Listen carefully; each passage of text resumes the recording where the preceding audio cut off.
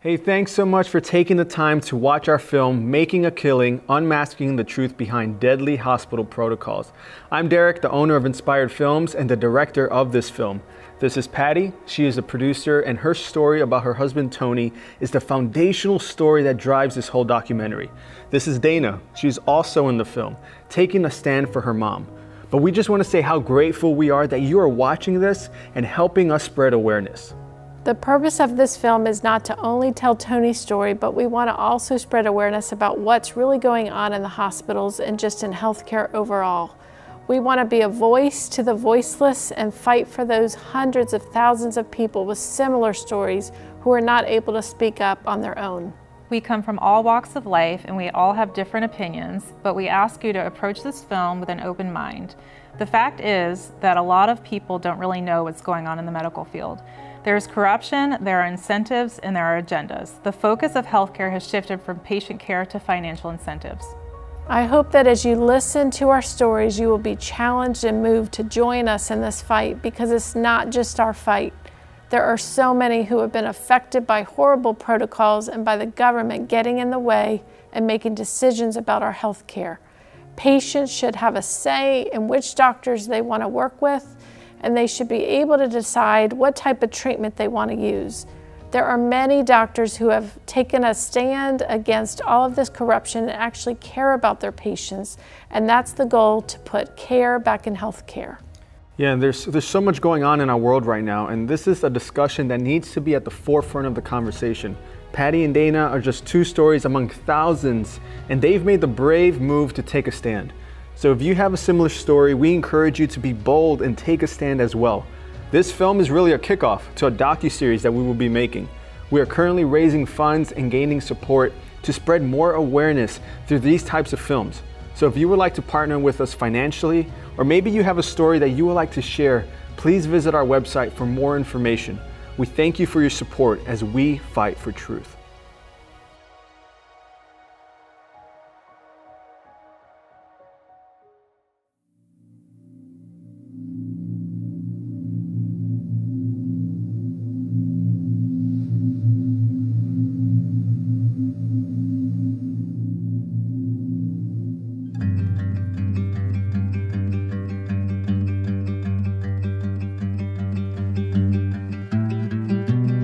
My name is Patty Myers,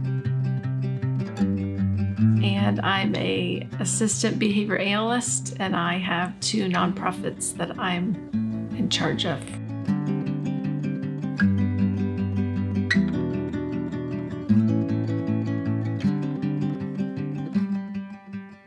My husband's name was Joe Anthony Myers. He goes by Tony. And he, for years, was a physical therapist assistant, but later, closer to when he was sick, he was helping me with our nonprofits and my mom, who had some stroke. So in my nonprofits, Building Pathways, he was the bus driver, the maintenance guy, the game player, the joker, a lot of support, listening to me. So we met at King College in Bristol, Tennessee. I grew up in Fort Lauderdale. He grew up in Marion, Virginia. So I was the city girl and he was the country boy. He was always funny, very personable, talked with everybody. His whole demeanor and personality just drew people in. He just was fun. We just had fun together. I remember literally where I was standing when I thought, he's the one. I remember where I was in my room. It was a summer time, so we were apart, you know. And I remember thinking, oh dear, I think he's the one. So I was 19 and he was 21 when we first met. So, and we dated 3 years, I guess it would be, till we got married. And he came to Fort Lauderdale, where I grew up, and asked my dad if he could marry me, and we went to the beach, and if that's a funny story. And so I didn't know he was doing that. I thought he would ask me at some point, but I didn't know it was then.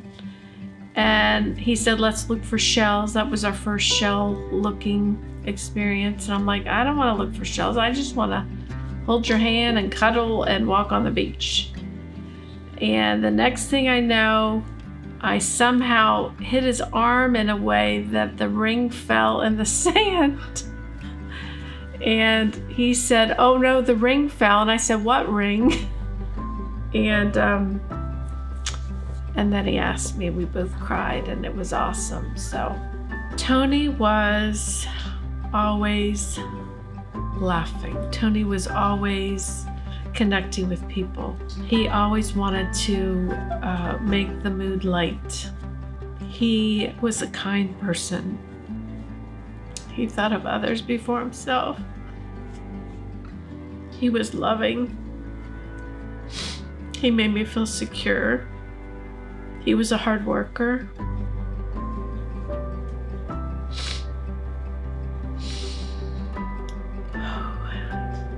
We were married 31, I call it plus years, and together about 34 years.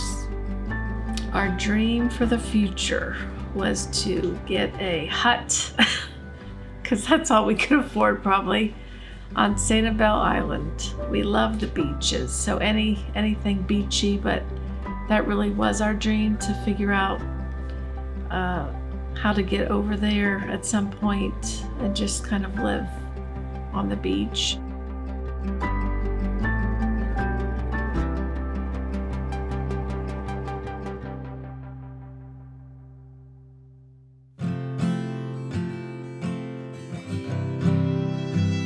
My name's Dayna Stevens. I'm a stay-at-home mom, but I have a background in nursing and a pretty extensive background in the medical field. Originally from Florida, Fort Lauderdale area. When I think back about my mom, her name was Rebecca Stevens. She, most of her work life, she was bookkeeping. Her family owned like a construction business, like asphalt company, while she was growing up. She was a germaphobe, so cleaning, the smell of pine sol. She loved to cook. She would do, you know, when you grow up with not a lot of money, you know, good parents will kind of do things without money. Like I remember driving around Christmas, just look at lights and just little things like that. She was the most loyal person. She wasn't very social as far as like being a social butterfly and having lots of friends, but the few she did, she kept close. But she was just loyal to the end, and nobody messed with her kids or her grandkids. She was extremely courageous and brave and was never afraid to speak up for what was right, and that's kind of where I hope I get that from. You know, she always put us first, and you know, as far as she was never afraid to stand up for what she thought was right, and she never let anybody take advantage of us. And she just stuck up for herself and her family and never bowed down, and she was very brave and strong. So I have the two programs. I have the Building Pathways and Pathways for Life Academy, and people started getting sick. And one person got sick, and the next day we took everybody, including Tony, because he was with the sick person the day before, taking her to the doctor. So we took everybody, got them tested, and he was negative, and I was positive. So we quarantined all the people. I quarantined myself. I was by myself. And 2 days later, I had symptoms like in the middle of the night. I maybe had symptoms for 24 hours, that was it. And then the next day he said he wasn't feeling well, and he went back and got tested, and he was tested positive for COVID. So he started with fever, aches, really deep body aches, he said. and a cough. He coughed the whole night, and then that's the next day he went to get tested again. He, he would measure, he was a therapist, so he was measuring his oxygen and such, and it was dipping in the 80s sometimes. So I said, let's call the doctor again. This was Sunday. So he had been diagnosed over a week. And the doctor said, what number is it? And it was only 92, 93 when she was on the phone, but he explained what it had been overnight and different things. And she said, well, you need to go to the hospital. I hate to tell you, but... And I said, I don't want him to go to the hospital. Can we get oxygen at the house? No, you have to go to the hospital for oxygen. You just need to go and get some oxygen, and that's really it.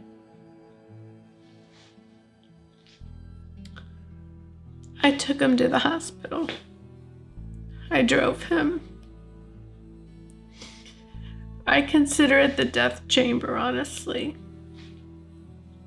I drove him to the hospital. We didn't talk about which hospital to go to. I just drove to one. And he couldn't even get out of the car on his own. He couldn't walk at that point. So they had to get a wheelchair, and someone met me there. And we went in. You know, they check your stats right away, and his stats were fine. 94, 95 oxygen. And he was surprised at that.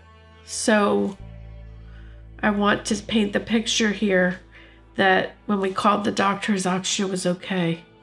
And when we went in the ER, his oxygen was still okay.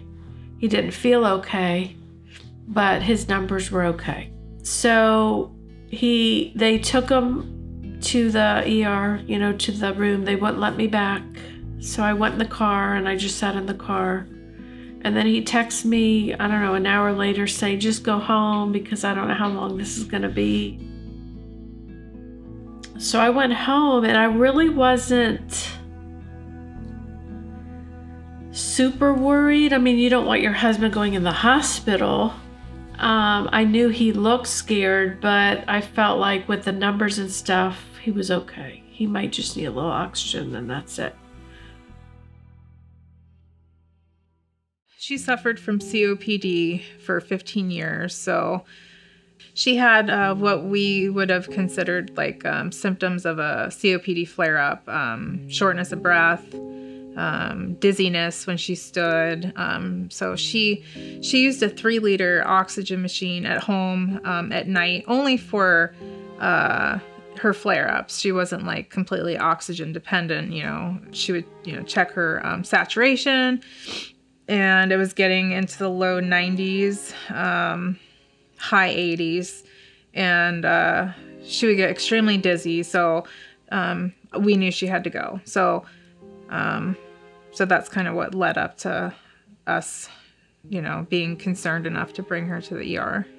So on September 27th, 2021, when I brought her in, I dropped her off at the door. They were, not letting anybody in at that point. They tested her, said she was COVID positive, and right away asked about her vaccination status. And then also right away, I had known some of the COVID hospital protocols. I have a friend who's a respiratory therapist, and they had warned me about remdesivir, and that a lot of people are seeing what is happening after patients are receiving the remdesivir. And then I researched it, and even the WHO, the World Health Organization, was saying that it wasn't beneficial. And I just did a lot of research about it and found out how toxic it was, and it had no value for hospitalized COVID patients at all. So I told her to refuse it right away. And I have all the text messages between her and I, and she sent me like a picture of the name, and she's like, is this it? My pulmonologist ordered it for me. I'm scared. And I said, just refuse it. So the next text I get from him is, I can't stand this place. Why did you take me here? Never again. I haven't gotten an IV, I haven't gotten oxygen, nothing. And then the next text I got from him was, finally I'm getting some oxygen and IV. This was like 5:30, 12, I brought him to the hospital. So we went for oxygen and 5 hours later, he's getting it. But the doctor said through a text that he sent to me that his oxygen levels are fine. He's trying to figure out a way to keep me overnight for observation. And then one day turned into 2 days, to 3 days, to 4 days. And then on the 5th day, he texted me. Now again, I'm not allowed in the hospital. I'm not allowed to see him. So I would bring him food at the counter and they would bring it to him, things like that. We would be texting and talking. And then the 5th day, he said, they're bringing me to another room. I have to have more oxygen. And I said, what in the world? Why are you going worse, you know? He had told me on the next morning that he got also remdesivir the next morning at 5 in the morning, the first day he was there, or the next morning, I guess it would have been. I didn't know what that was, okay. I just went to the hospital. I said, I'm done with this. I've been calling doctors and nurses asking for reports. I had not gotten any report in 5 days.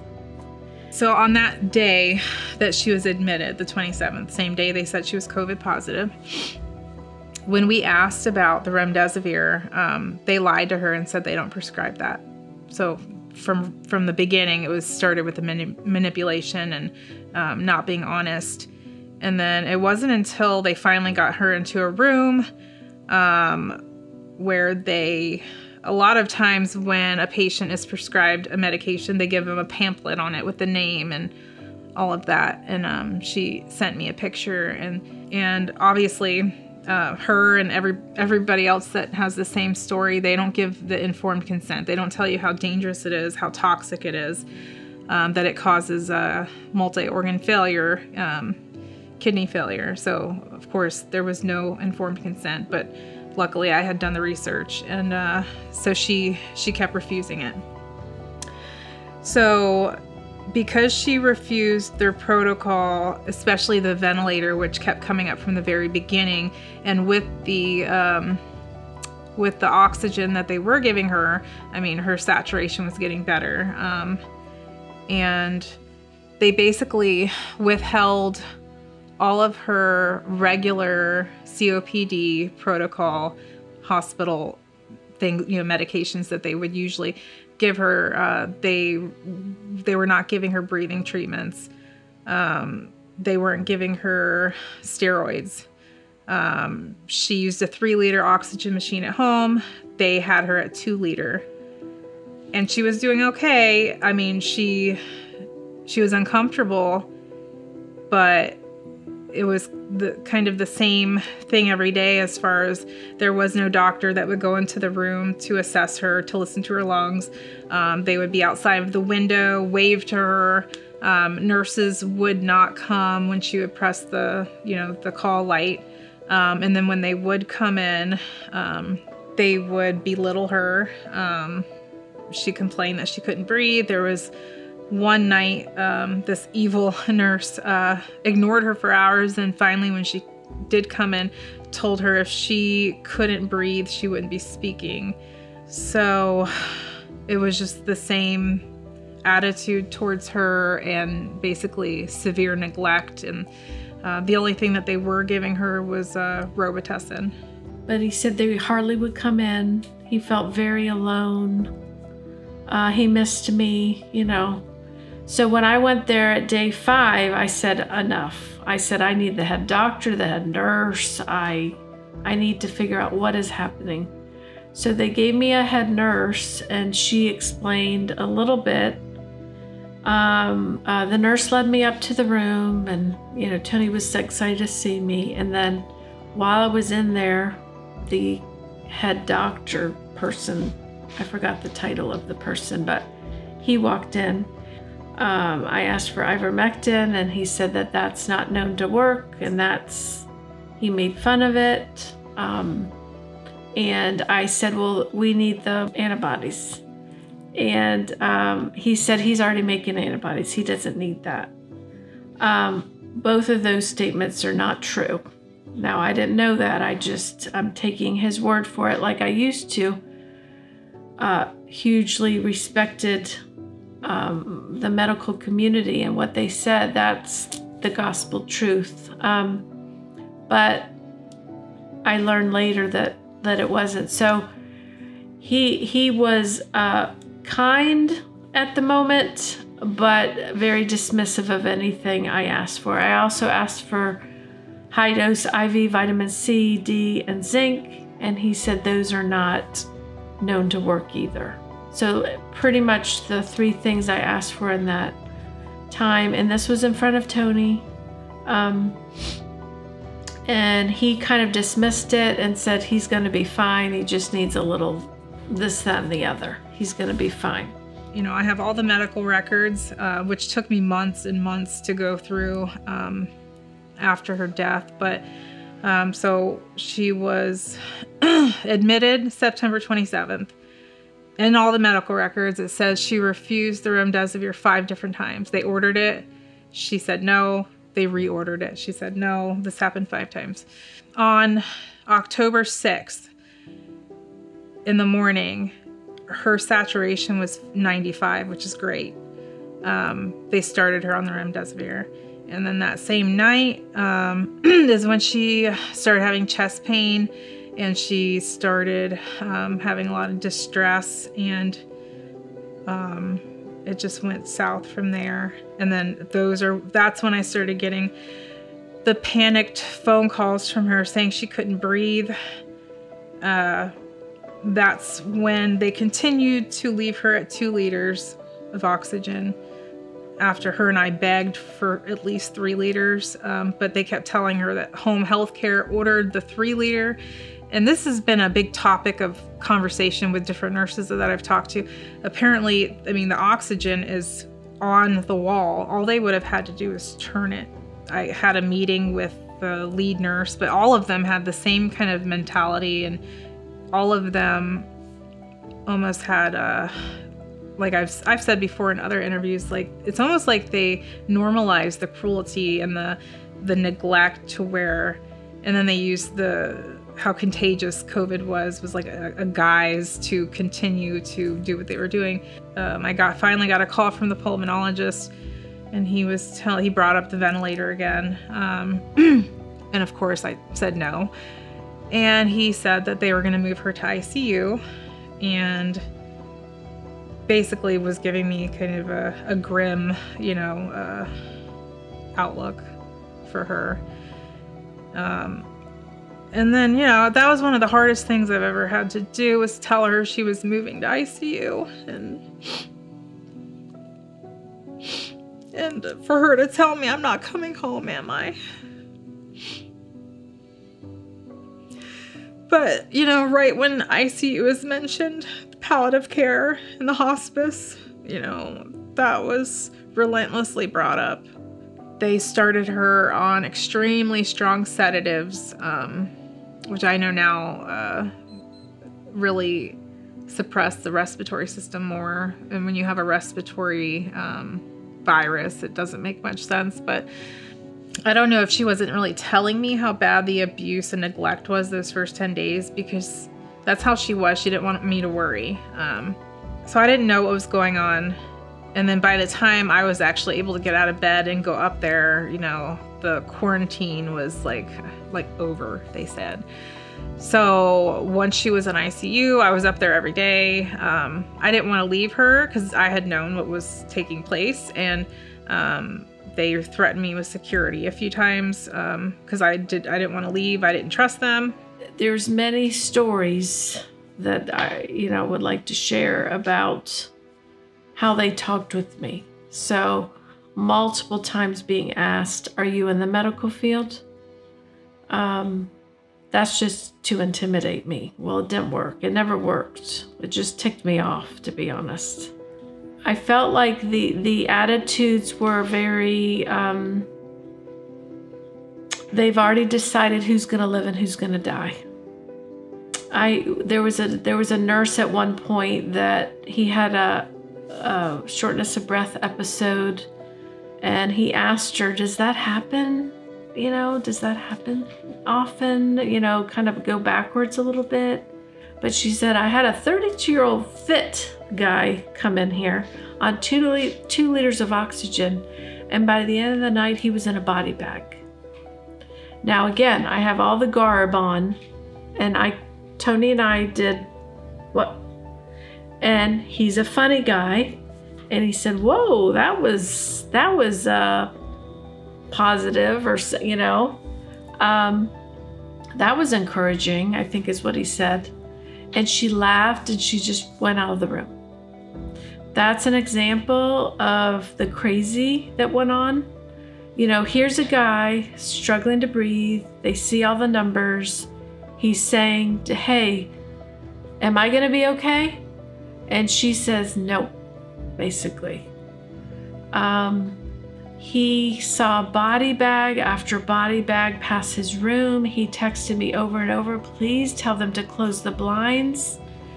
He was told by many doctors he had infectious disease, lung specialist, intensivist, all of them. We have done the protocol. Week 1, five days in, that day that I went to see him, we've done the protocol. There's no more medicines we can give him. But most of the attitude was pompous, was rude. Even the people that did x-rays on him, you know, they did a chest x-ray every single day. You put the board under your chest, and imagine any little movement gives you a whole much more shortness of breath. So he would say to them, please, can you go slower? We don't have time, you know. And he would have to bump up his oxygen to 100% after those, you know, x-rays and stuff like that. They stopped breathing treatments just randomly. Then I would call and say, why is the breathing treatment stopped? Well, didn't really have an answer. We'll start it again. What? I am not in the medical field. Hashtag. I am a wife that is trying to fight for her husband because I felt like they were like, and they said it, we've done the protocol, there's nothing more we can do.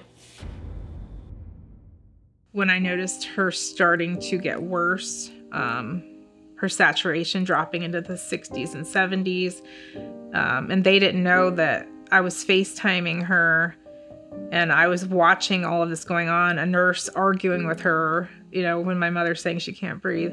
There was another situation where a respiratory therapist didn't know that I was on FaceTime because my mother had put her phone down and she needed a breathing treatment. And the guy comes in, and they all know she's hard of hearing. She wore hearing aids. This is one of the nights she was in complete panic and because she couldn't breathe. And he comes in and I hear her say, did you put it in? And I feel like he purposely ignored her. And I could say that it could have been up to 2 minutes of him ignoring her and not even saying a word. So she started panicking and saying, Dayna, he didn't put the breathing treatment in. And she picked up the phone and he said, I did put it in. And I said something to him and he stood up. I don't know if he was sitting down, but he stood up and walked out, leaving her with no breathing treatment. I don't think he put one in. Did they do the best that they could for my mom? And my answer is absolutely not. From the very beginning, because she refused their protocol, which I found out later on, you know, all of these protocols that they were using, they get a lot of incentive from the CARES Act, from CMS. She was also on Medicaid, and it seems like with Medicaid patients, they get the largest payout. But no, they withheld treatment, and then if you didn't want their protocol, you were left to die. You were left with nothing. I do not feel they were doing the best they could. I feel like they were working within a box, within what the hospital told them. And the doctor even told me that at the end. The ICU doctor said, we are doing what the CDC, the FDA, and this hospital has told me to do, was the exact quote. They told him he's not going to make it. He watched body bags pass by. I mean, I can't imagine what my husband was thinking and feeling during those days, you know? And they just didn't give him other hope. I mean, there was a time at the end where the ICU doctor was talking to me. He said, listen, he's not going to make it. I said, okay, even if he's not going to make it, let me show you this text. He's asking for ice and water for 45 minutes to an hour. Can you just get him ice and water then if you say he's not going to make it? And literally this is how he looked. This is what he said. We have a lot of emergencies. And I was like, I remember just, I don't know if my mouth dropped open, but I thought you can't, like, why do we go to the hospital, honestly? If we can't get water, ice, and food, because that's what happened at the end. He wasn't getting any of that. I mean, that's scary to me, you know, just foundational care. You know, they billed over $500,000 and they can't find a person just to give ice and water and food to people. I mean, it's crazy. So I didn't have any confidence at all. I asked the nurse, oh, I need the doctor to call me right away. It's very important. What do you need? And she did that. What do you need? And I said, well, it's fine. I just have her call me. Well, I need to tell her what it is. I said, well, I need ivermectin. And she sighed. And she's like, she's not going to do it. It's not, you know, they told me they didn't have it in the pharmacy. That was a lie. They told me it's not approved by the FDA. That's a lie. It's not approved for COVID, but it is approved. So she ended up calling me in like an hour or two, and I was desperate. I was calling attorneys. I was calling everybody I could think of to help me get the ivermectin in there. And she called me and she said, I said, I'll sign any paper you want me to sign. And she said, well, you know, there's these side effects. I said, that's fine, whatever. And she said, okay. Now, I'm not used to okay. So when she said okay, I kept saying something else like, but we need it. And she goes, no, Patty, I'm going to get it for him. And I said, what? And I mean, sobbing like I've never sobbed before. So I told him, I texted him right away, listen, they're giving you this new medicine. Make sure you get it, blah, blah, blah. So again, he was on 100% high flow, you know. And she goes, he's on 80%. I said, what? So I got on that garb, that gowns and all that stuff as fast as I could. And I went in there. I walked in. First of all, he was sitting up. He was bright. And I'll never forget that day, that visit. He just talked to me over and over how great I was and how I fought for him, and this is helping him. So I remember that visit was a really good day. That day and the next day were just some of the best days in the hospital, he and I. And he was down to 6 liters of oxygen, not even on the high flow anymore. I took a picture of the high flow off. I'll never forget, it was off. So I went there, he was only on 6 liters of oxygen, and they said, he's going home. This was Friday. He's gonna go home Sunday. We wanna get him down to 3 liters, make sure nothing, you know. The next call I get was a nurse at like 4:30 in the morning. She is saying that she's very, very sorry. She's so sorry. And I said, what are you sorry about? And she said, I'm so sorry. I was at lunch and he was pushing the button and we weren't there, and he had to start screaming for people. And we got him stabilized. He almost was ventilated, and he's now moved to another room. He's in the ICU now. So I said, what happened from death's door to you're going home, and now we're back at death's door again, or whatever we are? I don't even know yet because I'm not there. So I got there. From that point on, his anxiety went to a heightened level. He was afraid that would happen again. They starved her of oxygen for 10 days, or a week to 10 days. and they caused her to have pneumonia. So they caused her to have pneumonia and then put her in ICU and then left her with no other options. I mean, they bullied us into hospice. They pushed her into it. They wouldn't release her to me. I called the cops. I talked to the sergeant, and he said that he couldn't go against an ICU doctor. Even with me telling him, I think that she's in danger, they wouldn't do anything. So by then, you know, a 59-year-old woman with 15 years of COPD, and going from being starved of oxygen to heated high flow oxygen, it's such a high percentage. It's known to blow holes in the lungs and to collapse your lungs. And they had her on so many sedatives and different things like that. So there was no way that I could have just picked her up and left with her. So I almost feel like they purposely put these patients in these situations to where they have no choice but to stay. The only ones allowed into the room were my sister and I. And I did talk the lead nurse or nursing supervisor into letting the kids say goodbye through the window. So before we entered ICU with the kids, we put all the PPE on, and there is at least 6 nurses just standing in the hallway. And this is supposed to be the thick of Delta, you know, and every room that I would pass by while my mom was in ICU, they were all empty. There were nurses standing around talking. There was no doctor there. There was nobody with hospice was there. It was just 2 RNs that, you know, were just working there for the day. So they asked if we were ready, and I was on one side of the bed holding my mother's hand. My sister was on the other side. And then the nurse comes in with 2 handfuls of vials. And once I realized what she was about to do, I kind of squeezed my mom's hand, and I regret this to this day that I did that, because she woke up.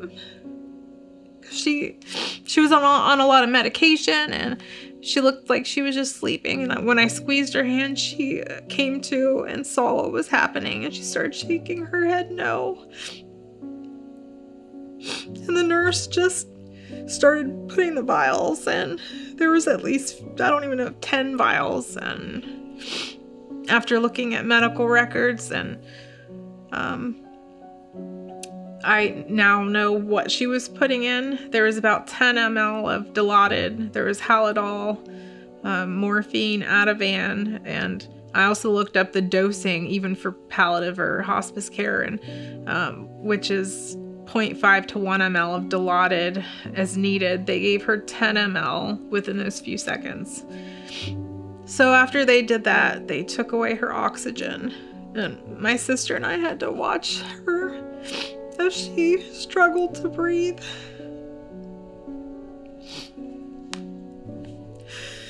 And then she took her last breath at,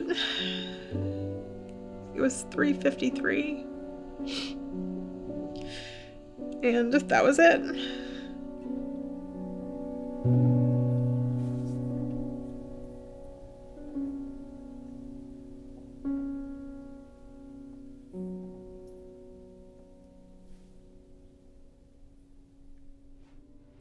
So Dr. Bowden, thank you so much for coming on and sharing what you know about what's going on in the healthcare system right now. I'm outpatient. I'm an ear, nose, and throat doctor, but I have sort of gradually become the next best thing in the hospital for a lot of people. So I've seen people come to my clinic with, my worst patient was somebody who came in with an oxygen saturation of 68%.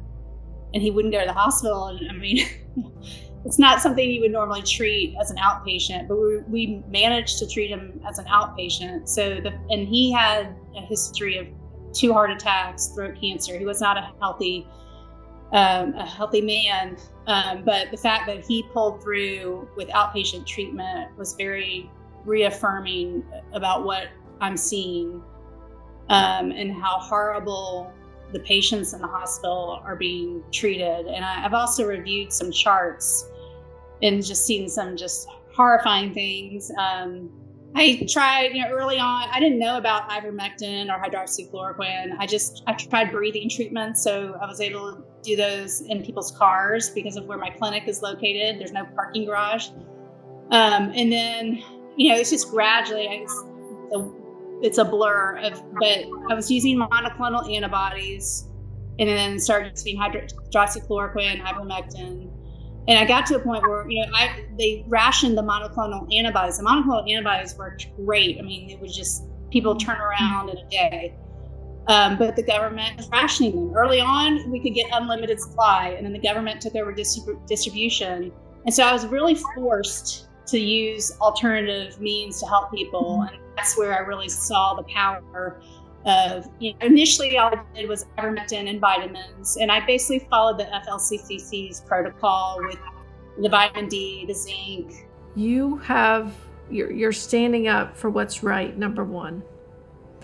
And maybe I should have you share your data real quick of maybe how many patients you felt like you have helped. I counted a couple weeks ago, and it was 4,283 patients. And everybody that received early treatment is alive. I have lost a few people, but those are people that came in second or third week and were very sick. One thing I've started is I hired a woman who went through the same thing with one of her loved ones to become an advocate, so she can help patients, navigate the system. And sadly, that's where we are now, is that you need to have a consultant to make sure they don't kill you in the hospital. And I think a lot of people like yourself feel like, okay, what could we have done? What, why, but it's not you shouldn't have had to do anything. You should have just been able to trust your doctors. Don't put any of this blame on yourself or your husband, or, the blame should be to the doctors. And never thought I would be wanting to sue a bunch of doctors, but that's where I am now. I hope they have to answer for all this, because what they've done is just awful. And, it's all very protocol driven. And that's something that has changed over the last 20 years in medicine. When I got out of residency, they just started putting these protocols in place for treatment plans, so that, patient comes in with pneumonia. Well, these are steps you have to take. And if you don't take them, then Medicare is not going to reimburse you. So it's all driven by Medicare. And, that's one of the reasons that when I opened my practice, I took time off for my kids, and then I opened my practice 3 years ago. And I'm like, I'm not going to be driven by Medicare. So I opted out of Medicare. But everything now, your reimbursement, you can get dinged financially if you don't follow these protocols. And I think that's part of the reason that the pandemic, the treatment and the handling of the pandemic has been such an epic disaster, is because it's so protocol driven. And when you're in something that you haven't encountered before, you've got to have flexibility, you've got to have some experimentation within reason. But you can't have that with the government telling everybody how everybody's going to be treated. Thank you, Senator Johnson, for coming on and sharing what you have heard about what's going on in the healthcare field. I appreciate your time today and sharing what you know and how you can help other people. Well, Patty, I'm glad to contribute to this effort. I think it's important. It's tragic how much information has been censored and suppressed, and how little the American public really knows about things like early treatment, vaccine injuries. I mean, the whole gamut of information that has been censored and suppressed. How many hundreds of thousands of people would be alive today had we just allowed doctors to practice medicine, to share their experience? I mean, that's what drove me nuts early in the pandemic. I was watching these doctors grappling with a whole new disease out of New York, working probably 18-hour shifts plus, coming off of those shifts and then speaking in the camera like this and conveying to their colleagues, this isn't what we normally see here with this, something else is going on here. and they were trying to communicate, and they started censoring that. The doctors would get mad if I asked more than 2 questions because they had to do their rounds. They had to get, going. There was no looking at Tony, one time I said, I really need this lung medication. Could we try that, please? And the intensivist guys, he's like, I don't even know what he's on. I was like, and you're doing the rounds? I mean, I was on a Zoom call last night with eminently qualified cardiac surgeon, and he was describing the phenomenon of what's happened over the decades here, where we used to have independent doctors, and then they would do rounds. They'd come into hospitals, but what's happened over time with the consolidation of the hospital industry, and there's very few independent doctors now, so that they're all part of the monopoly. They're all part of the associations, and they're all practicing protocols, which in many cases, probably most cases, that's totally appropriate. But in the midst of a pandemic, when we're losing so many people, seems like you want to allow doctors to utilize their skill and practice medicine and try different things. Senator Hall, thank you so much for coming on and talking about this important topic about our healthcare system. Well, thank you, Patty, for having me on. I'd be glad to do that. My name is Bob Hall. I'm a Texas state senator, and it's not a political office to me. It's a service office. We moved into an era where it has been very obvious that that people have died not because they had the COVID. They died because of hospital policies that refused to treat patients until they got very ill. And then when they did treat them, they treated them with the wrong thing and much too late, and then wondered why they died. And so I will tell you that most of the people out there that died over the last almost 3 years now, 2.5 years, did die unnecessarily. They died because of hospital policies that were set up to, with a huge financial incentive coming from the federal government to pay hospitals to prolong the stay of a COVID patient in the hospital, offering them a huge bonus for those COVID patients. And so that's when our hospital went from being benevolent organizations into a high profit center. Greta, thank you so much for joining us and being able to share your personal story. So tell us a little bit about yourself and the story, how you were in the hospital, not feeling so great. My name is Greta Crawford. I got sick along with the rest of my family, and everybody else was able to get better. I did not. I ended up having to go to the hospital because I was coughing up some blood. I had gone into my regular physician, and they gave me some really useless medications. And I ended up going home, and I was still coughing up some blood, but when my oxygen got down to about 66%, I could not breathe. And I was struggling really, really bad. And I told my husband, I'm going to die. And so he took me to the only place that we knew to get oxygen, because that's really all I needed was oxygen. And I went to the hospital. And when I went to the hospital, they immediately gave me oxygen. After a few minutes, I felt better, already. But the time that I was in there, I wasn't sure what was going on, because my husband wasn't allowed in, and I didn't have much oxygen to my brain. But once I got back into a holding room, they told me that I was going to be staying there. And I said, well, why? Because I have oxygen. I feel better. Can I just go home? I thought I'd get oxygen, maybe some blood thinners for the coughing. And they said, no, that I had to stay for 5 days. And when they were, getting me, I guess, ready to get some medication, they said I was going to have to take this remdesivir. And I'd never heard of it before.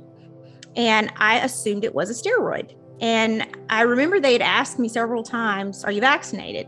And he was getting ready to put an IV in, and he said, "Have you been vaccinated?" And I said, "No, I have not been vaccinated. I am not a guinea pig, I'm not a lab rat. I don't believe in experimental drugs." I was very proud to say that. I had, said it before. I did not know at the time that he was injecting 2 experimental drugs into me, not just the remdesivir, but another one that I didn't even learn about until after I read my medical records. The one that actually is not supposed to be given when you have clotting problems. And of course, I was coughing up blood clots. So after that first dose, which was a double dose, which is something I still don't understand. How can you give a new drug to a new patient and give them double the normal dose on the first time? But at the time, I didn't know. I did experience shortly after that terrible side effects. I finally, the last day, they'd given me the last dose. So it was actually the following day. I had waited from 8 a.m. to about 7:30 p.m.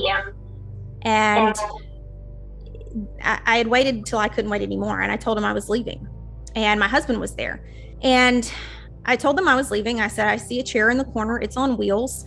I'm going to get in that chair if you don't have my paperwork in 5 minutes, and my husband's going to wheel me out of here." And they laughed at me.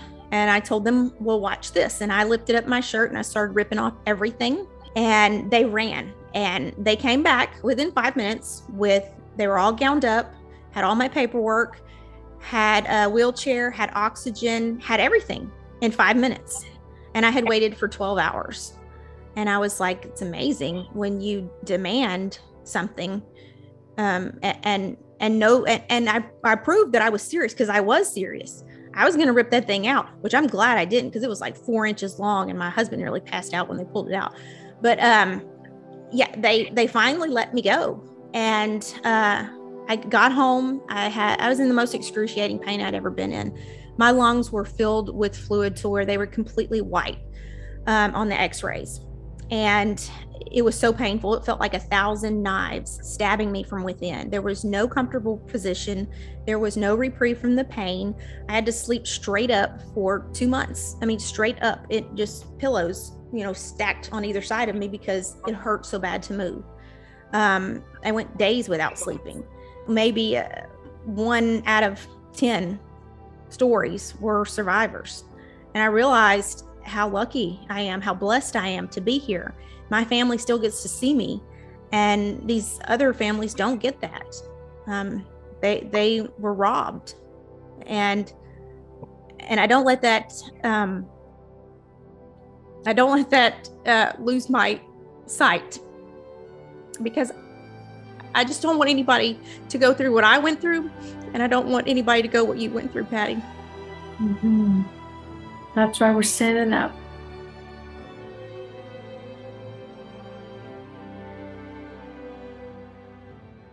They broke him down. He was tired. He was like 4 to 5 weeks of literally struggling for breath, other than a little ivermectin freedom moment. His fear was up because of how they talked to him, and he texted me saying, call hospital. It was like 5:30 in the morning or something. Somehow they called me on his cell and gave the cell to him. They said he's struggling for air, and I said, "You're okay, you're fine," like I would tell him. And he said, "I think I need to do it." We never used the word ventilator. We used like this, I think I need to do it. And I remember saying, okay, let's do it.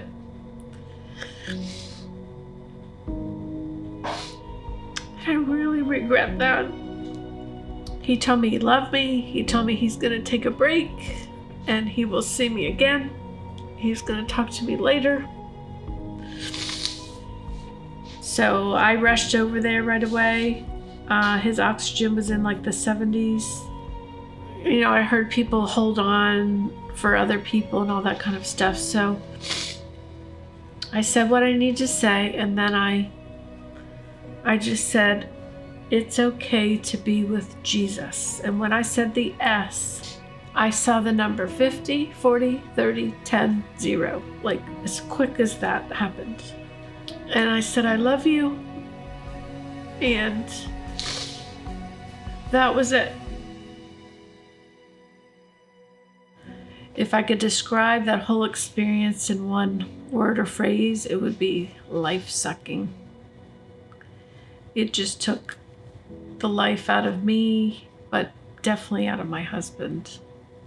It wasn't a normal experience you would think when you go to a hospital. You go to a hospital, even if the outcome is death and they've tried their best, you know, you go there with someone's caring for you. Someone is positive, encouraging you. They have knowledge of medicines that will help you. They take care of you.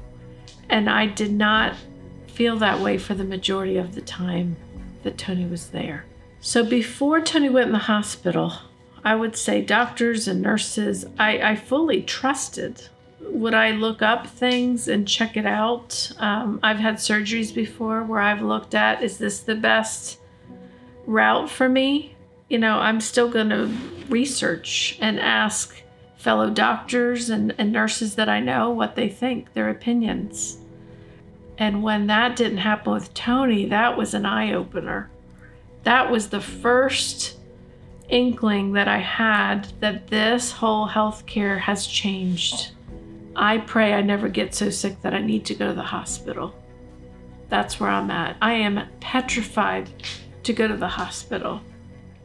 I'd wanted to work in a hospital since I was a little girl. I mean, I've always been in the medical field. I, was trying to finish my nursing degree.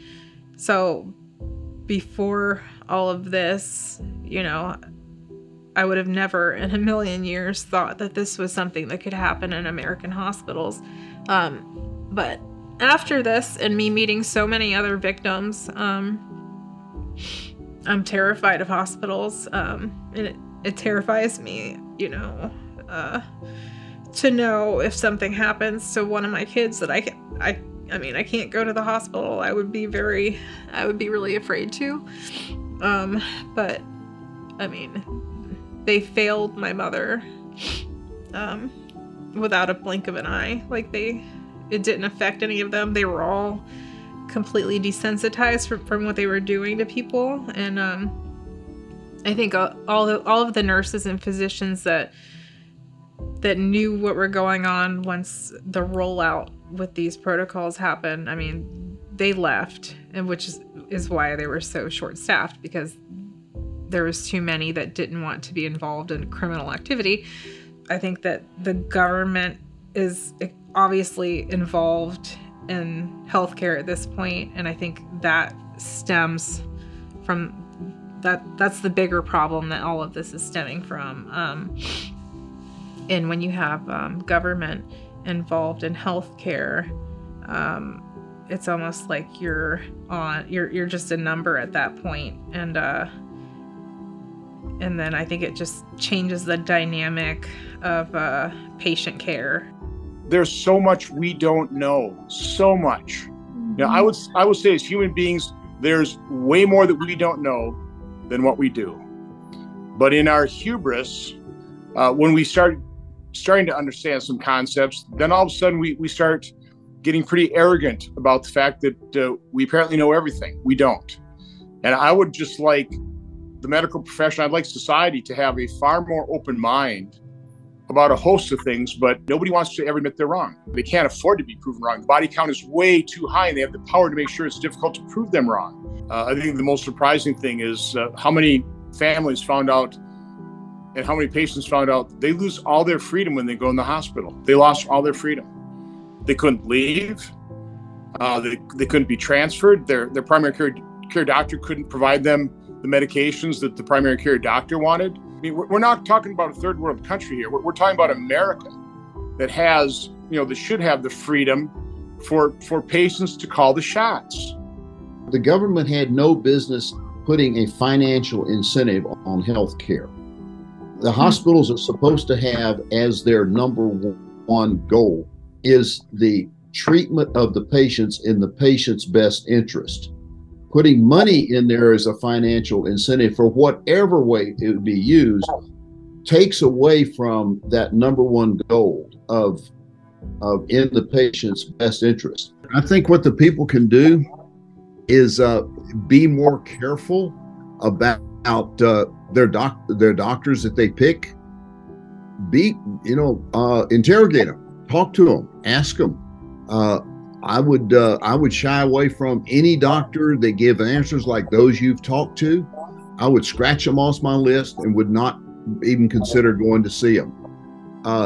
The other thing is that while you want to keep the politics out of it, unfortunately, the country we have grown into, politics is in everything. And what you see here in the hospitals is a result of the elected officials that you've put into office. And so one of the things is to do a better job of vetting those people that you vote for.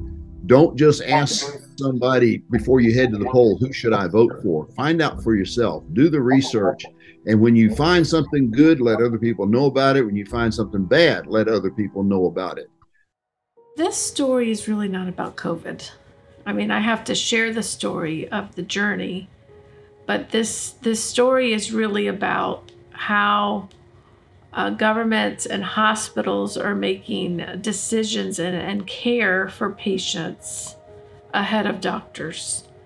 So they're making money decisions, what's best for them. There's incentive if you're Medicare, Medicaid, there's 20% bonus that the hospitals get. If they come in with COVID, they get a bonus. If they die of COVID, they get a bonus. There's money for the ventilator, over $38,000. This is all on CDC, open for the public to read themselves. I'm not making this up. So the incentive, if you think about it, is death. So all that they're scaring, their scare tactics and their bullying and their belittling, enough. I'm standing up and other people are going to stand up. I am not the only story. I really am hoping with sharing my story and other stories that we will be able to make a difference and a change. And because I think there's a lot of people that don't know about this stuff. I don't think they know what's really going on in the medical field right now. And there are a lot of doctors that are coming out of it and that are standing up about it, and nurses, and sharing what's going on. And they are treating patients. They are talking with patients. They are letting them decide together what is best for them. They're giving them information. No medicine, no treatment should just be the one size fits all for anybody. We're not even talking about COVID when it comes to going in a hospital and getting treatment and having a say in what that treatment is. So just like I did with Tony, so many things I asked for and the majority everything was said no to. I would like for us to get back to what we used to be, is communicating with one another and letting doctors be doctors and patients talk with their doctors and figuring out what is the best. Pandemic or not pandemic, it doesn't matter. I don't care if we all have colon cancer today. We all have the same cancer. Well, it should be treated differently based on your history that your doctor knows about you. But everybody's stuck to the protocol. If I heard that word protocol one more time, even Tony texted me that, I'm so sick and tired of the protocol. The protocol sucks. It wasn't working and it actually killed Tony.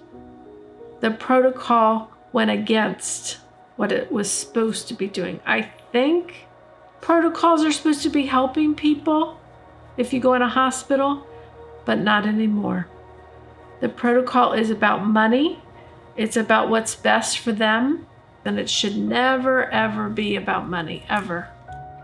If other people are, they have a family member in the hospital for any reason, and they're not understanding or they don't know what's happening, I mean, sometimes we have to get an advocate or even just another lay person to help us understand what's going on and to ask the questions that need to be asked. If you're not happy with the doctor being in a box, go find another person.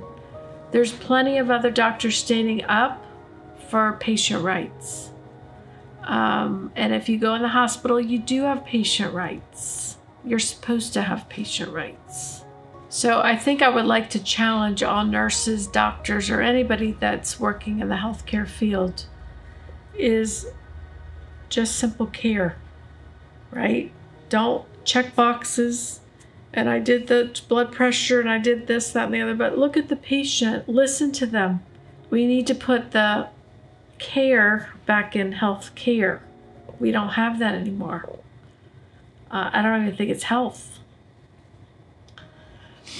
And I want to challenge those nurses today, those doctors today, to stand up, to fight for your patients, to fight for their rights, and not allow what happened to Tony happen to another patient.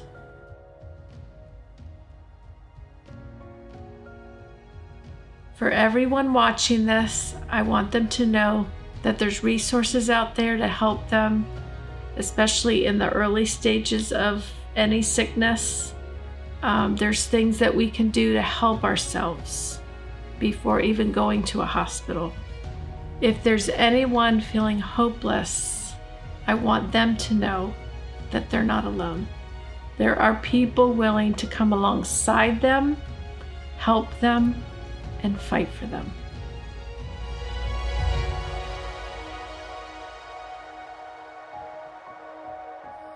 All right. Hey, this is Tony. Just wanted to let you know this is what it looks like to be in a hospital for 16 days with COVID. And I just wanted to say thank you for all your prayers, all your support that you've given me, that you've given Patty and the kids. And hopefully I'll be out of this thing soon. But you guys continue praying, continue continue having us in your thoughts. And we love you. And we'll see you out there real soon. Bye.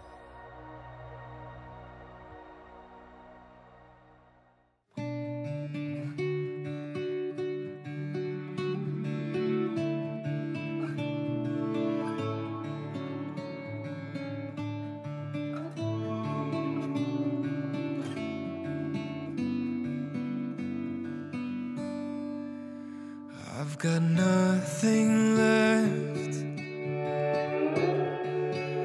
and the moon's in dead, while the sun's sitting on its side. I'm not sure if time could ever cure this mind. As you're fading out of sight, you're just a star among